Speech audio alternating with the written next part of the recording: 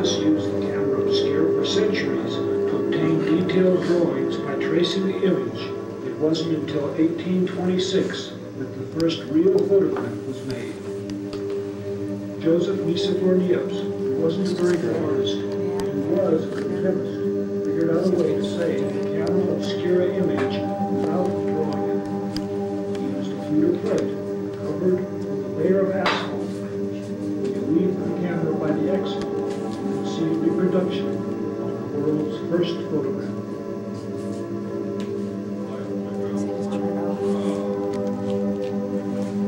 What you see before you on the circular screen is an image of what's happening outside at this very moment.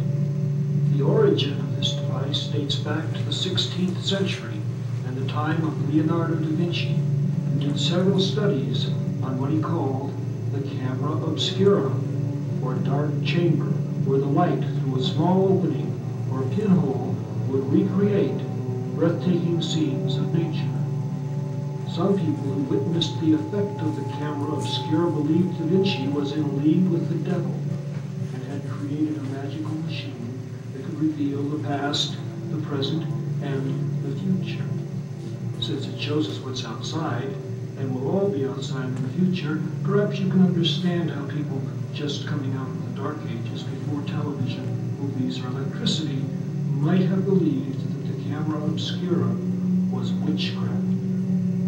This reaction was used to the advantage of magicians at that time, who startled their audiences with disembodied illusions created with the camera obscura. Some of the most intriguing illusions today are those created with holography. Holograms are lifelike three-dimensional pictures made with laser beams. Be sure to see the holograms around the walls of the chamber